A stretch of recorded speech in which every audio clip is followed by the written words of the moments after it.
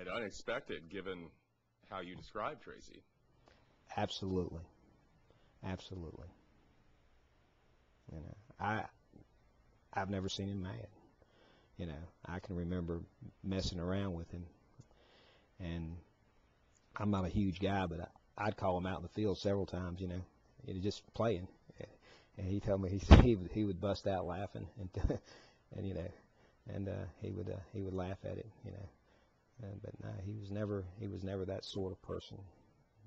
So what do you think happened to him to make him do that? I wish I knew. I mean, you know, that's the $1,000,000 question. We all are asking the same thing. Probably that's why you're here, and maybe that's why I'm giving the interview. One of the reasons. But maybe through the years of his life in prison, he was hardened. Maybe he got hooked up with the wrong people when he got out of prison. We don't know. Okay. I think probably there's some more facts that may come out, hopefully, to enlighten us all.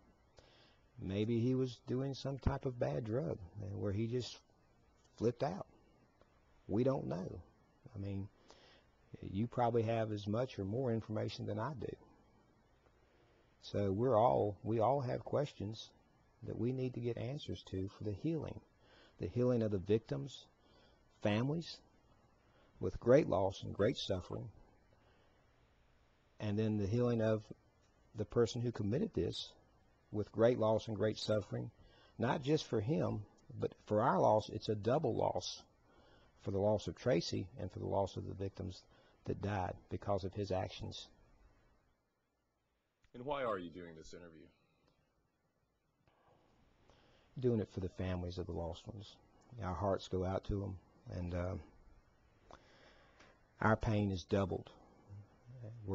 We lost Tracy, and we also lost families and the communities, good people. You know, we are grieving for them. There's nothing that we can say or do that would bring them back, and we truly, you know, just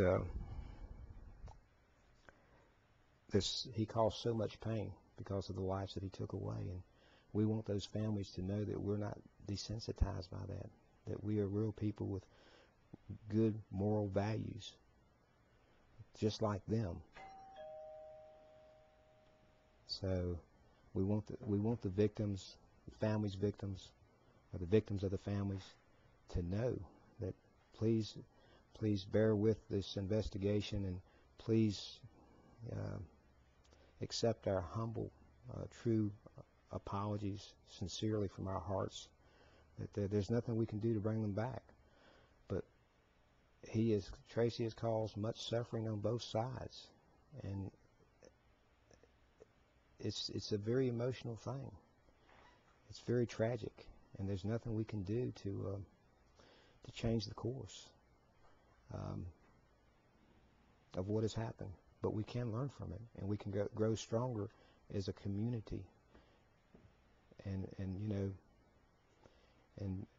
and perhaps learn from his mistakes as to what not to do.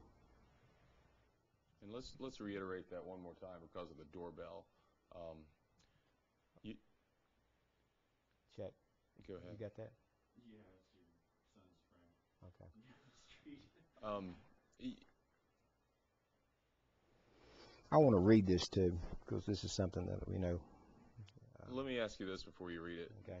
Just from the heart. You're talking directly to the victims' families now. They very well could be watching this. A lot of people knew them and loved them. So someone that loved those people, those 5 people, someone is watching this. What do you say to the victims' families? That's a powerful question. We're sorry for the actions of Tracy. This is not the Tracy that we knew. This is not the Tracy that we loved. There is nothing that will bring back Tracy, and we grieve for him. And there's nothing that would bring back the victims, and we also grieve for them. And we feel their loss, and we feel their pain.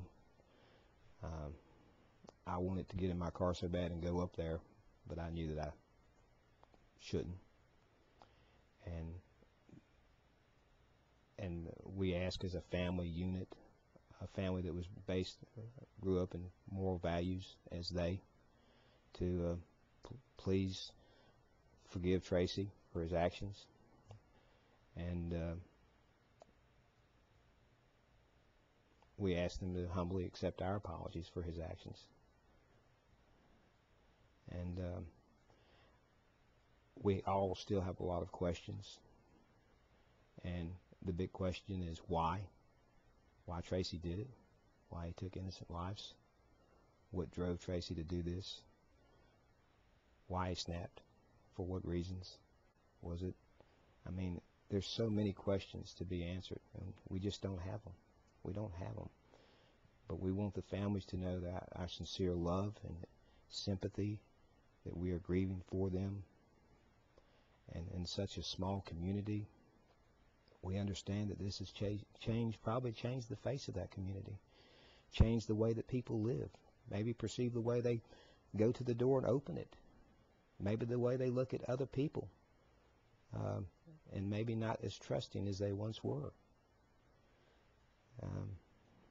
It's very difficult. It's difficult for everybody involved, but I know it's mostly difficult for the ones that lost their loved ones. I don't know that there's any right words to say that would help them, except that we're sorry for everything that's taken place, and we grieve with them for the loss of theirs and the loss of ours. I think that was beautifully said. Is there anything you want to add to it? No, I don't.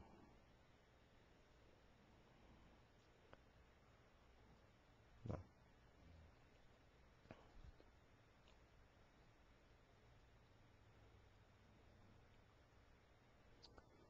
I know you said you haven't really looked at the victims' pictures and haven't really gotten that close to it because you know that that's not the best thing for you to do right now. But you mentioned on the phone the other day there was one of the victims in particular really kind of broke your heart.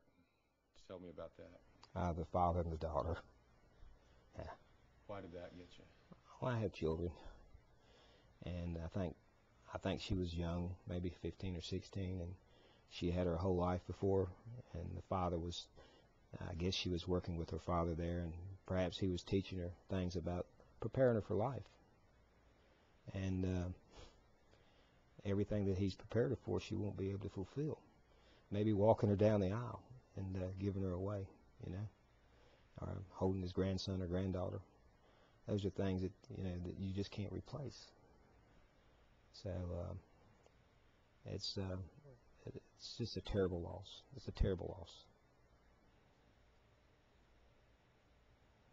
Anything else you want to add? No. Chris, did you think of anything you want to ask? I know that wasn't easy, but you did very well. You did very well, John, and we thank you. We appreciate it.